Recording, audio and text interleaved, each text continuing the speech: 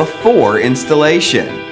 Your GT06N includes the following components: one GT06N, one power cord, one relay, one microphone, and one SOS button.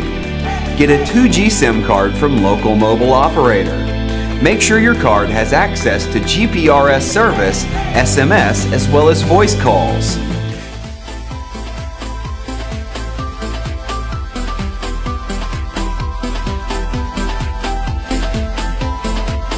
Take out device and accessories. Find the slot and insert the SIM card.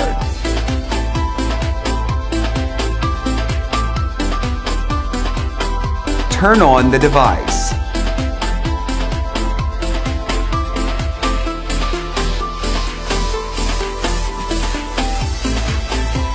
Send SMS to set up the device.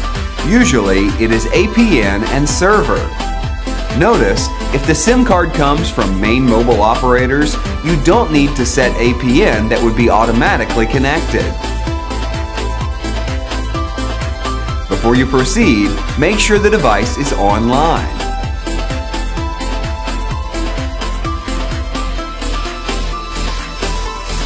Get the power cord, find out the red line and black line first.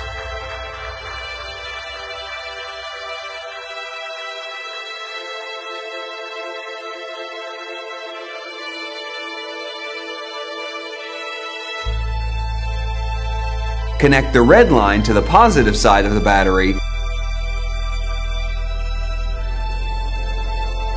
There are 4 wires on the relay. One is yellow, 2 are green, and another is white. If you want to cut off patrol or power, connect the white one to the positive side of power, 12 to 24 volts.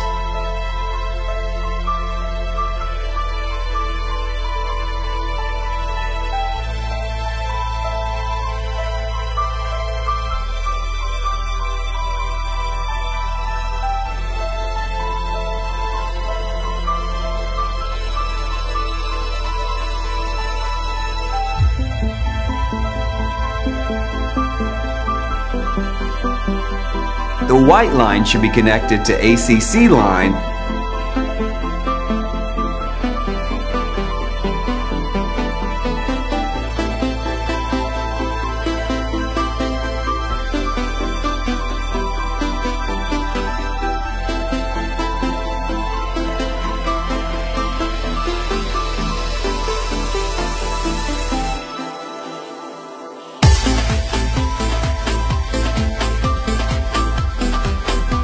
The other 2 green lines should be connected with pump line.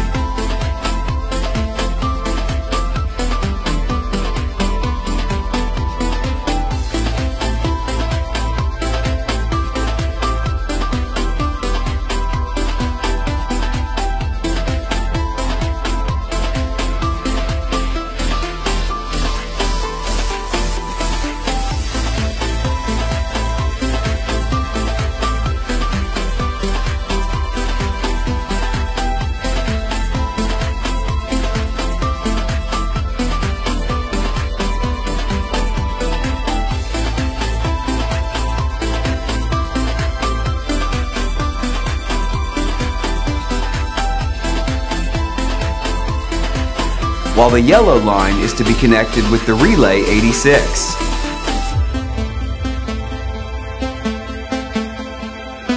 Send SMS to set the SOS number and center number. As the setting is done, you can send SMS command to the device to cut off petrol or power.